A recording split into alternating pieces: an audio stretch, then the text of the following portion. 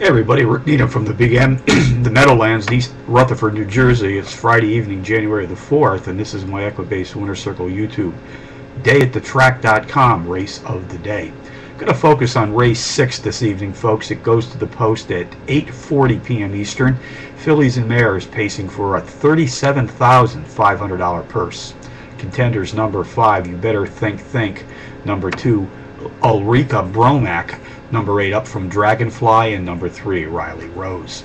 Number 5, You Better Think, is won each of her last 5 outings, with her last 2 circle trips also qualifying as power runs. Driver Iana Gingras and trainer Mickey Brooks enter the Rolling Gate tonight. They've hit the board with 56% of nearly 400 entries harnessed to date. Number 2, Ulrika Bromack, a New Zealand-bred entry, is the morning line favorite.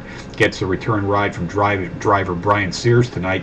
Sears has been in her sulky on 3 previous occasions, winning each time. Guns for the Grand Slam tonight. Race 6 summary, number 5, You Better Think, tops my contenders list, which also includes the New Zealand-bred number 2, Ulrika Bromack, number 8, Up from Dragonfly, and number 3, Riley Rose. That's 5, 2, 8, 3 in the 6th tonight from the Big M. A couple of bonus long shots for you as usual, folks. Let's go to Woodbine in Canada, the 12-1 bomb. Number 6, Winston Countess, qualifies as a power pony. It's nice speed for tonight's pace.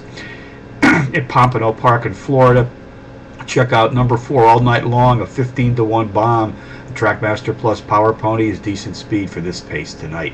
So from the Meadowlands, on a Friday evening, Rick Needham for the Equibase Winter Circle YouTube and Dayatthetrack.com, reminding you as always to please bet with your head, not over it.